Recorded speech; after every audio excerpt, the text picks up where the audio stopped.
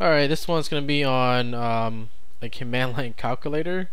There's a few ways to do this, and these are the two that I know of. Alright, first of all, there's a lot of people that use BC, which is a command line calculator program. And the reason why I don't like to use this, first of all, they have like this little this copyright notice every time you run it. And when you just type in BC only, you can do like addition, subtraction, and all that. But once you go to let's say for example division, you go like 7 divided by 6. See, it gives you like the whole number. It doesn't give you like a decimal number, which is usually what you want. The reason for that is that they don't have the math libraries.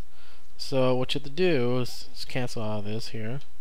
Is basically you type in BC-L, and the L is for the math libraries, I believe.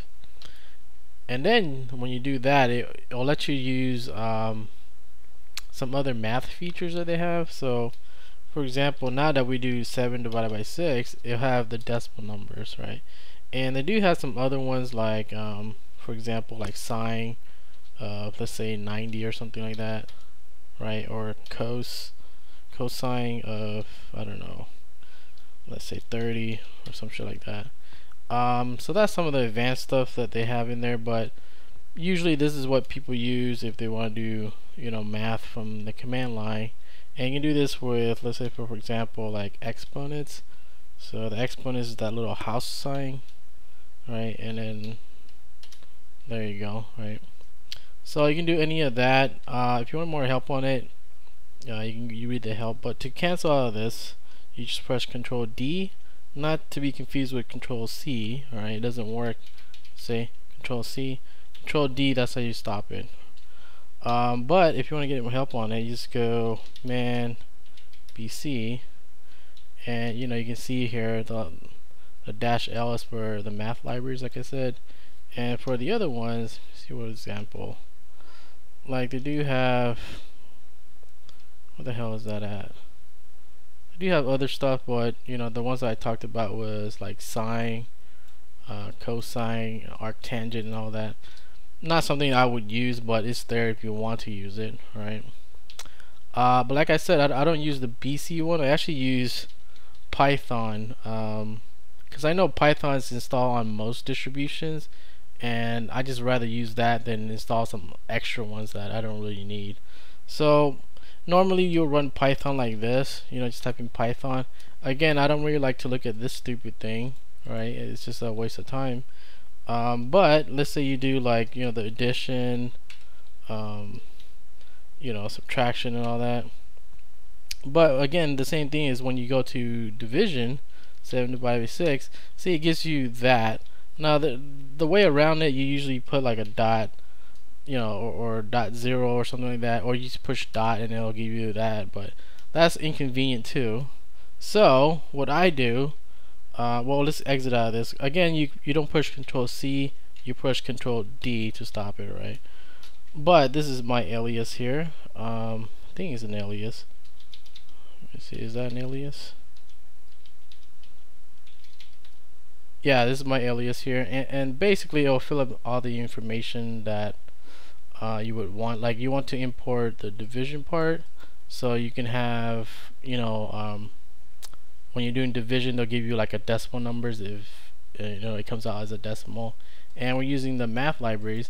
Usually I don't use the math libraries, but in some cases if you want to use like tan, cosine, whatever it is, and then we imported this to the random one, which I forgot what the hell it does, but anyways, the alias is is this. So you just run in calc, and you see that I don't have that little I guess was that the Python opening message. That's stupid. It's just like 3 arrows, right? And from here you can do your additions, your minus, whatever.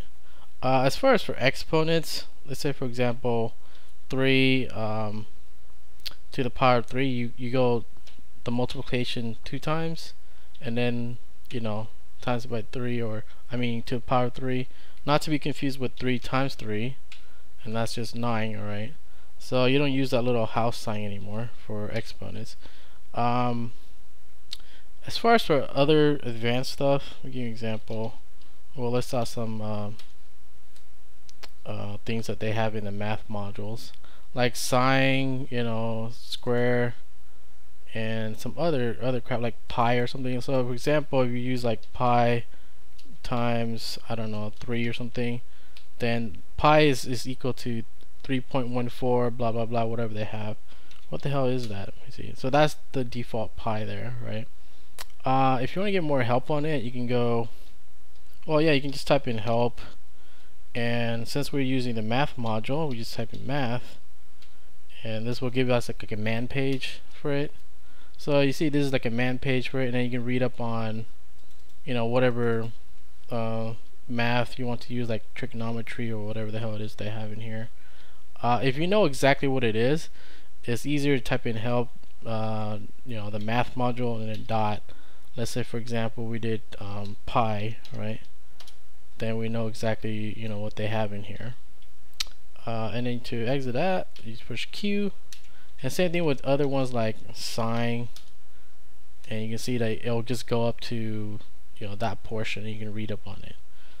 And basically this is what I use you know, to do math from the command line, because I really hate the way that they do it here. Because let me show you an example. This stupid calculator, you know, they copy the cheap calculator that they sell for like $1 or something like that, like 99-cent store or whatever. But that's stupid, because the computer can do more than that. The reason why I hate these stupid calculator, okay, is just that they don't have a history. You know, they don't display the history of whatever you have done.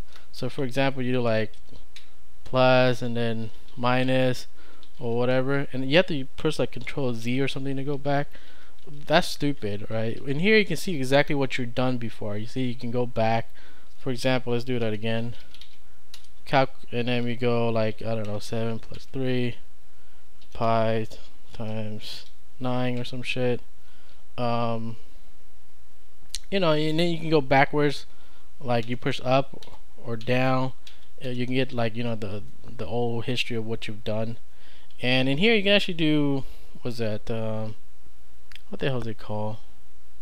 I forgot what it's called, but you can do like a substitution or something like that, like x equals, I don't know, let's say 5, y equals, let's say 3 or some shit, and then you go like x times y, right, or x times y minus pi or some shit, and there you go. So you can do that with that. But the thing that I like about the command line is that you can go back in your history. It's much easier, and it's clearer to see, and plus you can see all these other crap that you've done, as opposed to this stupid ass thing, which I've seen like in Windows and in Linux, which is stupid. I mean, they do have some other advanced stuff, but the thing that I really want is the display option to have like you know, like the TI calculators. That's really what you should copy, you idiots, not this other crap that you do here. Because most of the time people just use it for basic math, and they want to see you know, their history of what they've done. Anyways, that's really what I use, just Python alias, which I'll post, you know, in the description somewhere if you really want to use it also. Right, see here, calc. So it's basically this, that's all. Again, you need Python because that's what it's using, but the other one is just BC. You can install that from the command line also if you want. So that's it for this one.